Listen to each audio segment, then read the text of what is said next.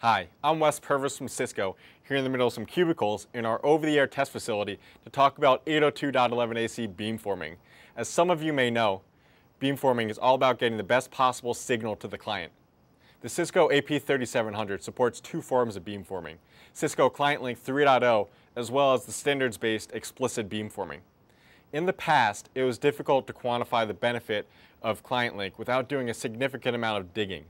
But with 802.11ac, it becomes pretty easy to quantify, and that's because 256 QAM is difficult to obtain. 256 QAM is one of the speed enhancements of 11ac over 11n. It equates to 802.11ac data rates M8 and M9. So to showcase the benefit of Cisco's 4x4 architecture and ClientLink, we took a whole bunch of data in these cubes in order to make a 256 QAM heat map. The test was to take this MacBook Pro, which is a 3-spatial stream 11ac client, and record the data rate at multiple locations in each cubicle. The catch is we transmitted traffic to the client at each location to get an accurate representation of the data rate. This is what we found out.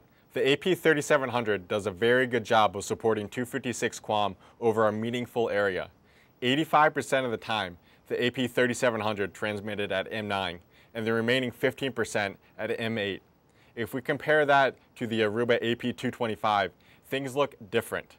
The AP225 only managed to transmit at M9 7% of the time, and probably more importantly, the AP225 spent almost 50% of the time transmitting at M7, which is only 64 QAM.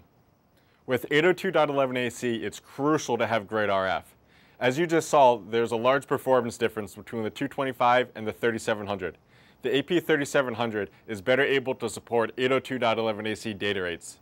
This is because of Cisco's 4x4 architecture coupled with ClientLink. Your typical 3-transmitter, 3-receiver access point will transmit each spatial stream from its own transmit chain.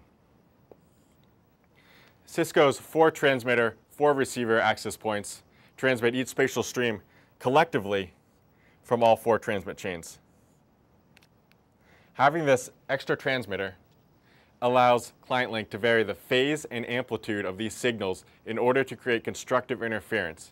That's exactly how the AP3700 is able to support 256 QAM over a large area. So remember, RF still matters. Thanks for watching.